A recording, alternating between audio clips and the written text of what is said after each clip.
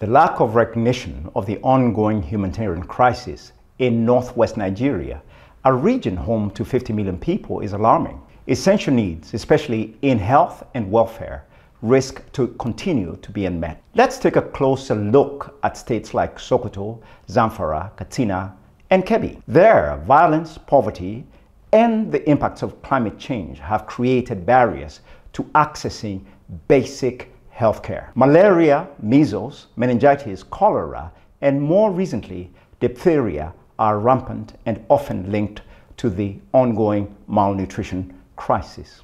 Persistent insecurity plagues states like Zamfara. MSF was forced to withdraw its physical presence from the town of Anka, and most recently, in Zurmi, part of our teams were evacuated after violence broke out dangerously close to our facilities. It's crucial that donors and the Nigerian government act swiftly to prevent what could be the most challenging year yet for this region. Life-saving assistance and preventive action for malnutrition need to be prioritized.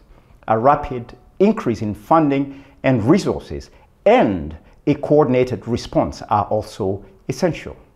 Together, we can address this neglected humanitarian crisis and make a significant difference in the lives of millions.